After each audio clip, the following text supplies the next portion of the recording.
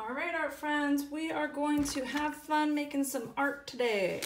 I want you to grab a marker. Oops, I already know that one's right. Grab a marker that works and make some swirly, crazy lines with it. Any kind of designs you want to do. These are thick lines right here. I'm gonna have some thin lines. I'm gonna have some wavy lines and some zigzag lines. Let's do some wavy. And let's do some zigzags.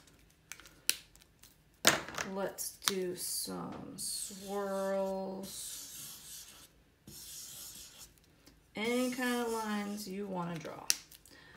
I am going to color this with washable markers, and then I'm going to show you a magic trick.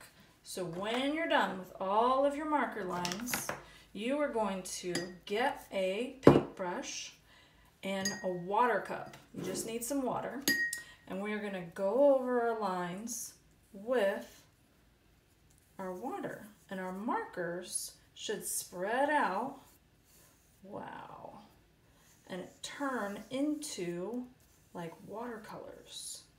So notice that I dip my brush in my paper, dip my brush in the water every time I change colors on my paper. So I went from the orange, now I'm gonna wash my brush out, and I'm gonna go on to the pink, and then I'm gonna rinse my brush off.